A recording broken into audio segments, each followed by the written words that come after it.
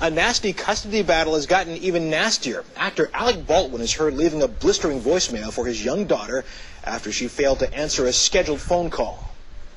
You don't have the brains or the decency as a human being.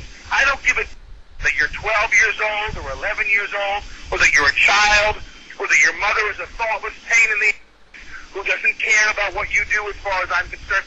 You have humiliated me for the last time with this phone. Baldwin's spokesperson says his ex-wife, Kim Basinger, made the tape public, and that Baldwin acknowledges he should have used different language.